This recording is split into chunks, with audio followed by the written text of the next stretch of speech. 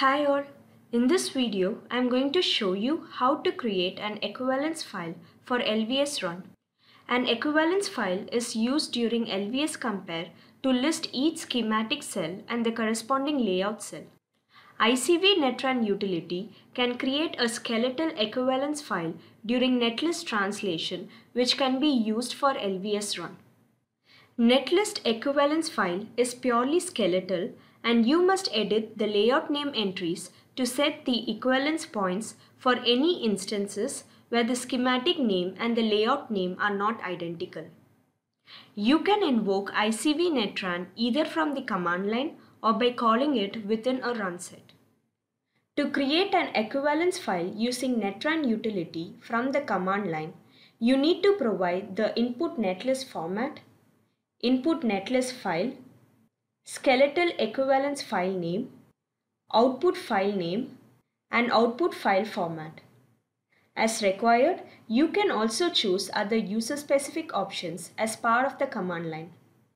To run this, type the following. Please note that -equiv specifies the skeletal equivalence file name. Note that -sp indicates input netlist in SPICE format. You should give -verilog for input netlist that is in Verilog format. You can also merge Verilog and SPICE file to create a top-level netlist file. Also note that -out name specifies the output netlist name and -out type specifies the output netlist format. Execute this command line.